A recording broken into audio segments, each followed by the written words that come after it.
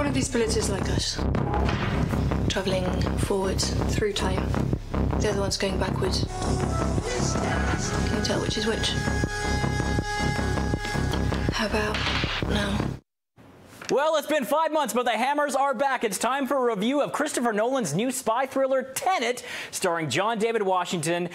This is a sprawling story about a spy who gets recruited by a shadowy agency to take down a Russian supervillain, played by Kenneth Branagh. The movie also stars Robert Pattinson. Nobody could pull this off except Christopher Nolan and his crew, the man behind the Dark Knight trilogy, Inception, Memento. I saw this film described as Inception on steroids on Twitter, and that's pretty accurate. Astounding action, massive set pieces, a lot of exotic international locations. It looks beautiful when it comes to the cinematography, the music, so impeccably crafted, and some great performances. There's even some moments of humor in this one, so it's not as joyless as Inception. But I did have some serious issues with this film. The plot at times is incomprehensible because they deal with this whole time inversion thing. They don't want to call it time travel, it's time inversion. So it's high concept stuff. You might need to brush up on your physics before that. The audio mix is a little strange, and it also depends on which theater you're seeing it in, so the dialogue is hard to hear at times, and there's a bit of unintentional humor in some moments. Like at one point,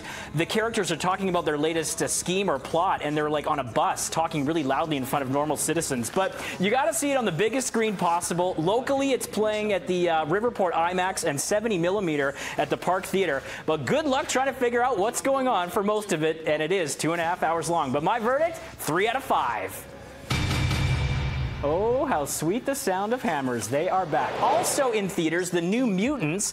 This is sort of the end of an era for the X-Men franchise. You see Maisie Williams there from Game of Thrones. Also stars Anya Taylor-Joy, Charlie Heaton, and a group of teens with superpowers are stuck in this secret facility. This was plagued by production problems. The first trailer came out in 2017. It's been a while, but you can see it now in theaters. Also in theaters and on demand, gnarly dudes, Bill and Ted 3. Yes, Bill and Ted Face the Music. Alex Winter and Keanu Reeves reunite. The first one was in 1989, and they have 78 minutes to write the perfect song and save the universe. Once again, you can catch that in theaters, or if you're not comfortable with that, check it out at home. And also a brand new documentary on Netflix, Rising Phoenix. This is inspirational and uplifting, and we all need a little bit of that right now. Elite athletes and insiders reflect on the Paralympic Games and examine how they impact a global understanding of disability, diversity, and excellence. Woo, there you have it. Stuff in the theater, stuff at home. You're all up to speed. We'll be back with more BT right after this.